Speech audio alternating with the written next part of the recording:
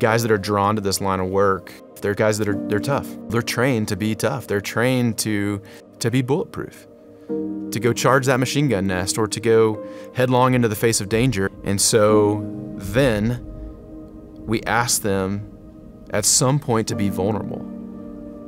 It's a tough switch.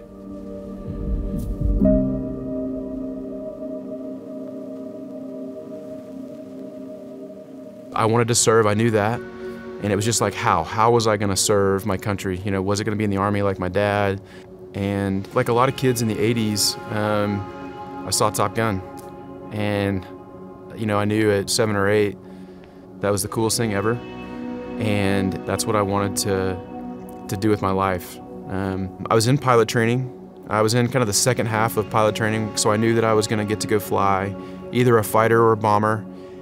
And I was getting ready to take a test, I believe.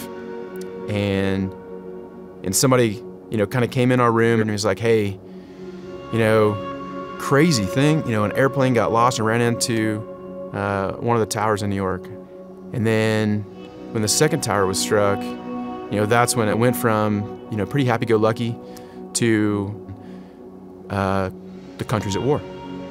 And in a moment, and it got very serious very quick for us. And I graduated pilot training and got selected to go back as a instructor pilot. And so I felt like in a lot of ways I was gonna miss out on the war. I was gonna go teach other guys how to fly airplanes and I wasn't gonna get to go. I did a tour in Korea and then I went to Germany, and we find out that my squadron's gonna go to Iraq. It's one of the craziest feelings. I'm pretty newly married, and I'm super sad to be leaving my wife, yet I'm so excited that I get to go do this job that I've trained for and dreamed about since I was 8. But yeah, so January of '08 was my first trip to Iraq. We were catching the tail end of the surge, and we showed up and we replaced our sister squadron, and they were busy, real busy. High operational tempo, dropping bombs. There was a lot of village clearing type operations, and they were supporting that kind of effort as guys were, the Army was kind of making their way through Iraq, and so that's what we kind of jumped into, was, you know, what we considered to be a very important job at the time. And when you're deployed together, you're tight. Like, I mean, it's you and your bros, and that camaraderie downrange is really important. And we flew home, and you're dropped into like the real world again, and it is super duper surreal. And I was so happy to be home, so happy to be reunited with my wife. And I can remember thinking, like, this is great. Like, I'm at home with my wife, but I feel guilty. You know, I miss my bros. I miss the guys, you know, back, and the camaraderie, sitting at dinner, telling nonsense stories for, you know, hours. And it's weird because I was also just so happy to be touching my wife, to be getting to hold her hand, to look her in the eyes when I talked to her, like all those things. So I got home in June of '08, and then we get orders to go back to Iraq, and my wife is pregnant. She's 4 months pregnant, and we're gonna be downrange for 5 months. And so you can do the math, you know. We were very nervous that I wasn't gonna make it home for my oldest birth.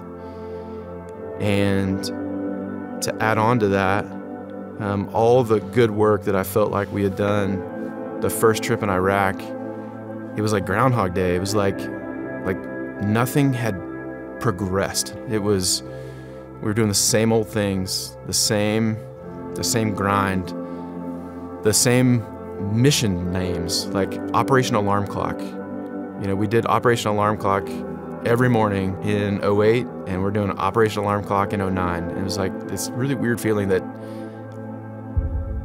we didn't make it any better. And it was really disheartening, you know. One of the things that that really upset me is how lightly life was taken in Iraq. Like, it seemed like that the folks that we were fighting, they didn't have the same value on life, whether it was their own, the non-combatants that were around them, and it started to bother me, It started to, really think about, the lives that, I'm pretty sure I had taken. It didn't matter that they were the quote-unquote enemy. Their life was no less precious.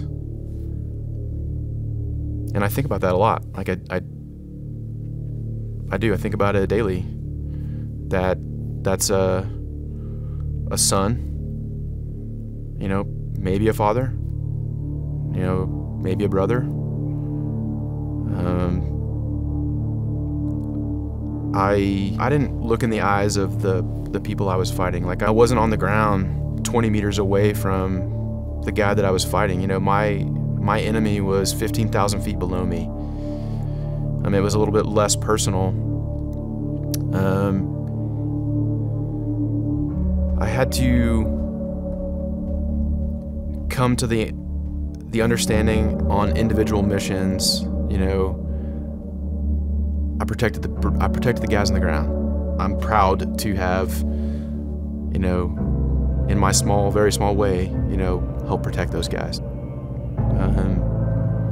And so I had to find what the good was that I was doing. What is it? And how am I contributing? How is the 5 months away from home worth it? And I've got kind of added on the stress of a baby on the way. And, there's a lot of nights I'd be, circling around our objective, with the autopilot on, kind of looking at the things I was supposed to do in my targeting pod, and my mind would wander, about my baby. I don't know. How did I want to be as a dad? What did I want to tell the baby about who I was, what I had done? There was just a lot of added stress, I would say, in that deployment. But the due date was rapidly approaching, and I was talking to my commander. I'm like, sir, we're at the tail end of our deployment anyway. My wife's about to have a baby. Like, what can we do? What can we do? What can we do? He's like, all right, here's the deal. He's like, I want you to find a way home. Get on a C-130, get yourself to Al Udeid, and then find your way back to Germany. I'm telling you, you can go. I find my way onto a C-130 to Al Udeid, and there's kind of a decompression process. They want you to stay there for 4 or 5 days, and then they put you on an airplane home. Well, I didn't have that 4 or 5 days to wait because I knew my wife was going to give birth, and so I'm like, all right, I gotta find my way onto an airplane. I'm like, just please put me on one of those airplanes. And they're like, no, you're scheduled a couple days out. I'm like, please, I'm Captain Chisam. My wife's about to give birth. Like, please let me go home. And there's this guy behind me, and he's kind of inching forward, and I can see him out of the corner of my eyes. I'm getting a little frustrated. I'm like, man, what you doing? Get out of here, bro. And he's like, hey, Airman so-and-so, this is, and he kind of looks over at my name tag, and he goes, this is Captain Chisam here. He's our Air Force guy. And I'm like, kind of looking at him kind of funny, and I could tell he wants me to be quiet, and he's like, yeah, this is my Air Force guy. He goes with us everywhere. Put him on our airplane. And she's like, really? And he's like, yep, Airman, put that dude on our airplane. And she's like, all right. And so, this Marine Special Forces dude's like, hey man, we're getting on a C-17 in an hour, and we're flying to Ramstein. Is that good enough? And I'm like, absolutely. So this dude, just out of the goodness of his heart, lets me join them, all these Special Forces Marine guys that are rotating home back to the States. And these guys are the just greatest human beings ever. They're all high-fiving me, congratulations, you're having a baby, all these things. It was the greatest, 5-hour trip or whatever back to Ramstein. And then my wife met me at at Ramstein, at the passenger terminal. Next day we go to the hospital, and my wife was in labor for the next 4 days. And so it's Iraq, and then baby. Imagine taking me, fighter pilot. I am trained to shoot down and defend myself from an air-to-air threat. That's what I'm trained to do. I think I was barely competent to take care of myself.